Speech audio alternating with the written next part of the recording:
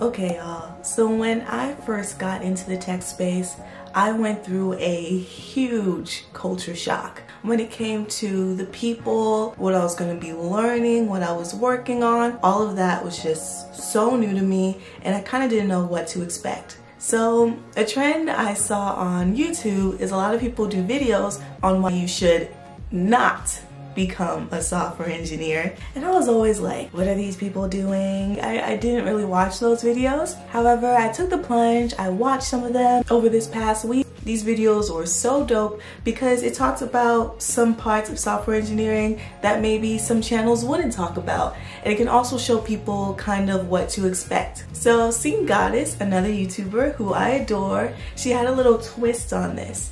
And her twist was, before you become a software engineer, you should know this. So that is exactly the approach I want to take with this video as well.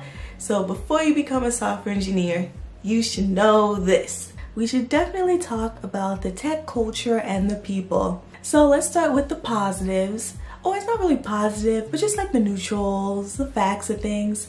So a lot of people are gamers and into anime, and for me, walking in, I was not any of that. Closest I got to anime was like Teen Titan. Shout out to anyone that watched Teen Titans growing up.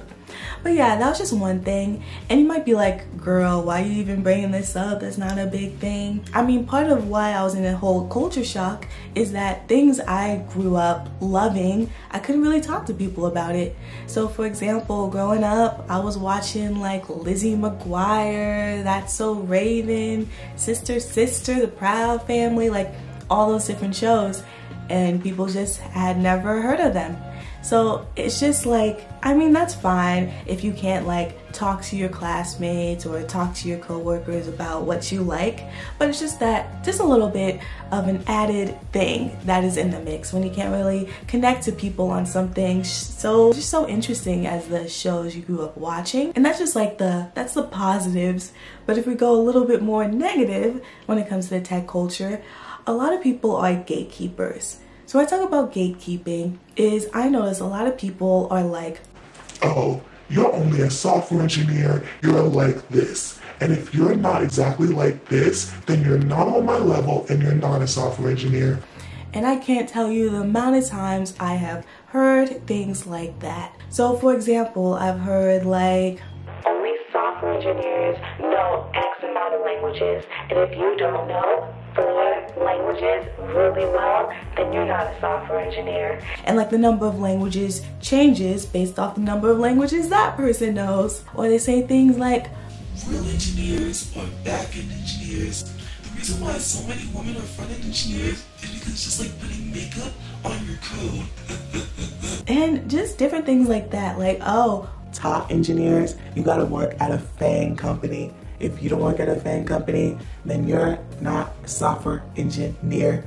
I don't know if it's an insecurity thing, what's going on, but there's just a lot of gatekeeping, and I'm trying to be inclusive, so I do not get that at all. Another thing when it comes to the tech culture is, or something that I experienced in college that I wasn't ready for, was like, if you were great at programming, it was like people would bow down.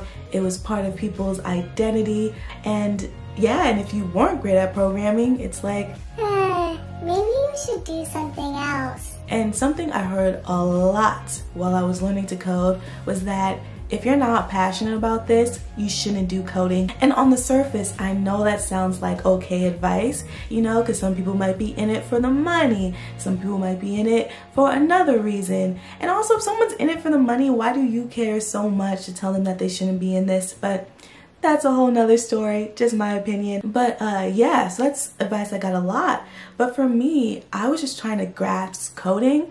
Like, I don't think you can be passionate about something if you don't know what it actually is. Like an example is Dexter.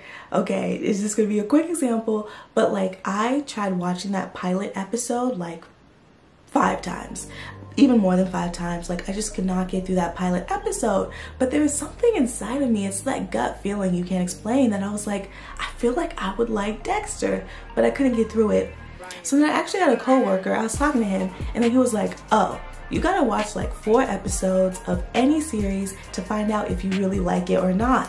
And I was like, dang, I gotta give up 4 hours to see if I like a show? And he's like, trust. You can really understand the characters, the direction, all that stuff, and you can see if you like it. So I remember I put on a timer. I was like, 4 hours, let's go.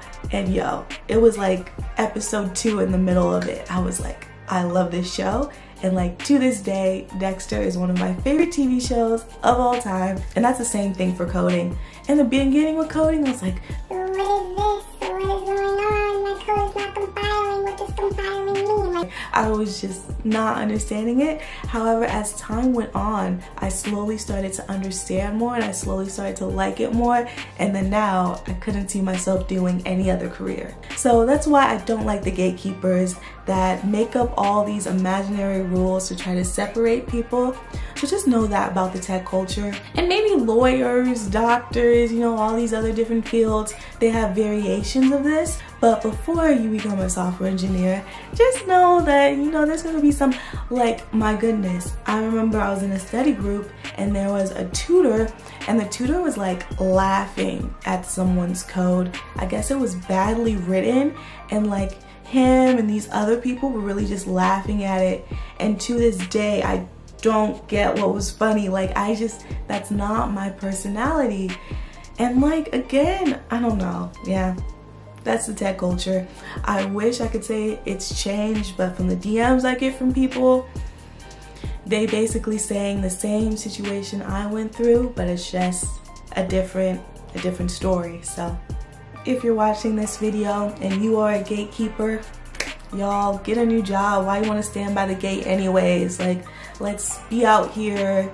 Like, and even if you think the person's quick, keep it to yourself. Like, just ugh. Now, before you become a software engineer, and this is something that I love about software engineering now, however, I just was not ready for, was just like, if you are a person that values routine, like, that just goes out the window. Like, you will always be learning. That was just something I was just not expecting, just because the way my mind works, I like to create lists, I like structure, procedure, all that different stuff. Even though I do love creativity, so that's why I love it now, but just getting my mind to think about like an academic subject as something that doesn't have routine, I don't know if I'm explaining it right, it was just something that was so new to me. So for example, I've been at my company for like 1.5 years now. They were using a different like framework before, and now they're using something new. It's like you always have to be learning like new syntax, unless there are some jobs where you're just like upkeeping code. So for example, they might just say, I just want someone that is just skilled in C++, because we have all the C++ code, and you're just gonna keep upkeeping that and just making sure that it's working fine. So that could be your job. But from my experience, always learning something new. And you can just look at, if you look at the trend of like, for example, front-end languages, you will see how it evolves and a new one comes out that can just make our coding lives easier. So just know that you will always be learning and getting comfortable with that. I know on my advice for new coders video, Anton talked about how you have to get comfortable with being uncomfortable. So for example, like you hear a new task, or you're going to be touching a new part of the code base and just being like, okay, I don't know this yet. However, I'm ready to explore this. And also when it comes to the debugging process, that is huge. There's a problem in your code. Off the top of your head, you might not know what the problem is most of the time. So getting comfortable with like kind of being a detective a little bit and investigating is something that is huge in this field. So before you become a software engineer, we have to talk about the lack of diversity, just because that was a huge culture shock to me. The school I ended up going to was less than 1% black. The company I work at now is around 3% black. And for some people, this might not matter, but I went to, from like 1st grade to 8th grade, the school I went to was like 90% black. And then in high school, my school was the majority black and Latino, and I just wasn't used to being the only one. So then when I got to these new spaces and people would say things like, oh, hand that to the black girl, or like, oh wow, you're so nice for a black person, like just different things like that I just did not know how to take. So the lack of diversity is something you should definitely take into account.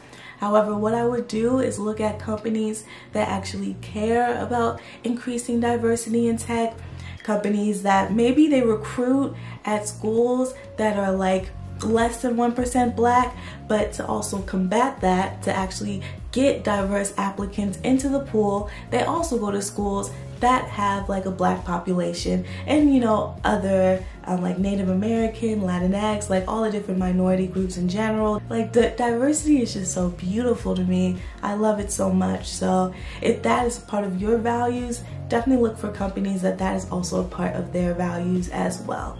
Okay, so the last thing I wanna talk about oh, by the way, if you are enjoying this video, let me know, like you got to number 5, what, you know you like this video. So make sure to leave a like and then also subscribe. That lets the YouTube algorithm know that you know you like this video. Maybe other people that like videos that you like will also like this one. So yeah, thank you for the like, thank you for the subscribe, appreciate it. But yeah, the last thing that you should know before you become a software engineer is that there's a lot of teamwork.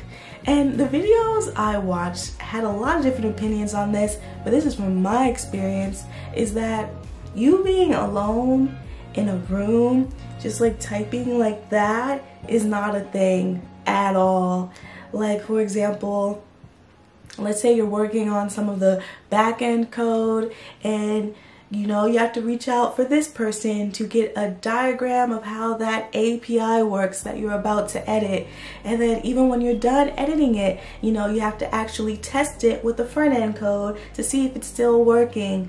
And then different things, like even when you want to do a code review, you have to reach out to people on your team that's going to review your code. You're going to talk about it before it actually gets merged. And then let's say you want to release the code. You're not just going to be releasing out here. You know, you got to make sure you got to coordinate with other people. Maybe someone wants to release tomorrow. Can you push it back? Yada, yada, yada. Then you have to communicate this to the product manager and let them know like, hey, we're planning on releasing this to customers tomorrow, blah, blah, blah. And then this is the same for the front end. Let's say you're making a new feature on the user interface. You got to talk to the design team to get the mock-ups for this. You got to talk to the content team to make sure you have the correct content that is going to go on the page. And then again, you have to go to the QA process, make sure it looks right with both design and content. You also have to get your code approved by people on your team. And then also maybe you have to talk to the analytics team to make sure we're tracking what needs to be tracked of the customer movement.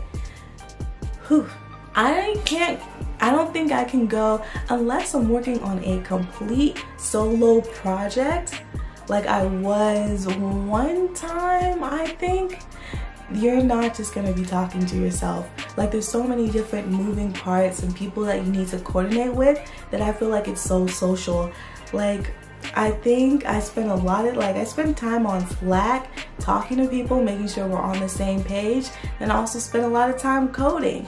And it's just like, it's a very, very collaborative teamwork field. So if you look at some of the memes of someone just alone coding, I mean, in college, that was me trying to learn how to do this thing. However, I noticed the workforce was not like that.